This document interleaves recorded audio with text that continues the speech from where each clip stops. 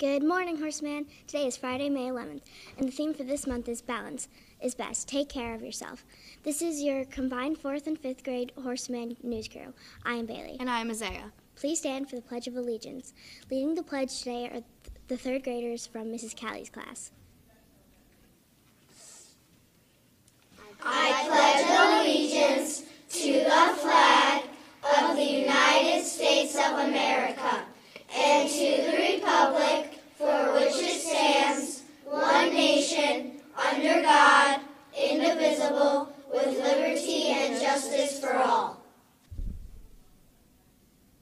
Thank you. Hot lunch today will be taco turkey on a whole grain tortilla, shredded cheddar, lettuce, carrots, pears, and milk. There are no Horseman birthdays today, but boy, there are lots of birthdays over the weekend.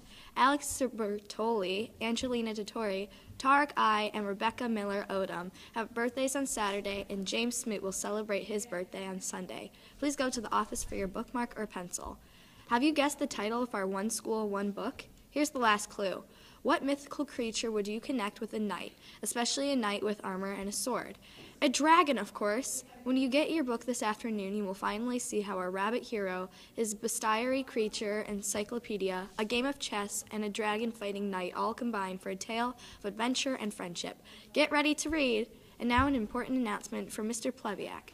Did you know Mr. P is also a Lakewood Ranger football coach? Well, his football team is having a summer camp for students in grades 2 through 8 on June 12th and 13th.